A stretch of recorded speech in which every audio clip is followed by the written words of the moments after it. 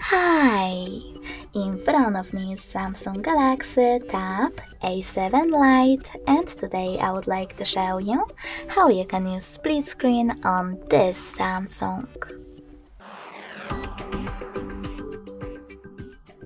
Firstly, you need to open one of your apps that you wish to use in split screen view, in my case Play Store.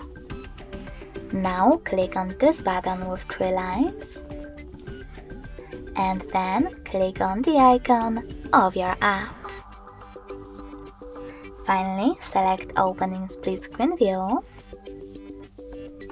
and click on the other app, in my case Chrome.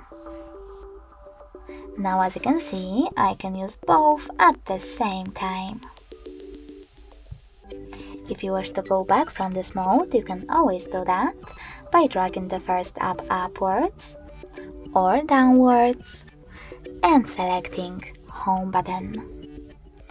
Thanks so much for watching. If you enjoyed this video, leave a like, comment and definitely subscribe. Bye!